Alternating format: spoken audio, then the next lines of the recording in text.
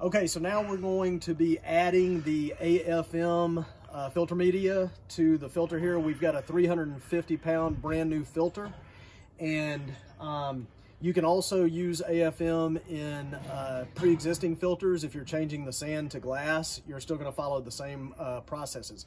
Also, I want you to know that on the Education Center at zerochlorpoolsystems.com, at the bottom of the page, there is a chart that will outline to you exactly how much of each grade of AFM to put into the filter. In this case, we've got a 350-pound filter.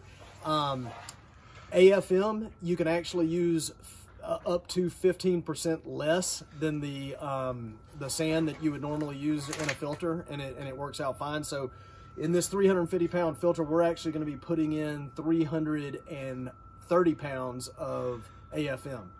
And the first thing that you put in to cover the laterals at the bottom of the filter is grade 3 AFM, and that's what we're going to do right now. We're going to start adding the grade 3 AFM to the filter. Make sure you've got the protector on, obviously, to keep it from going inside of the pipe.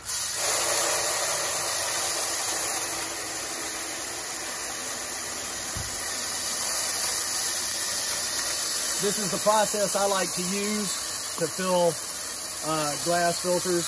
I like to set the bag on top of the filter and then cut it so that you're not hurting your back. Spinning it around.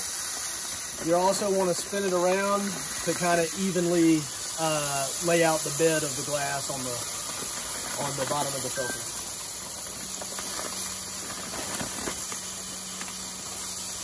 Okay, after this, and I'm not going to video every single bag that we put in, but after this, we're going to do the exact same process, but with one bag of grade 2 AFM.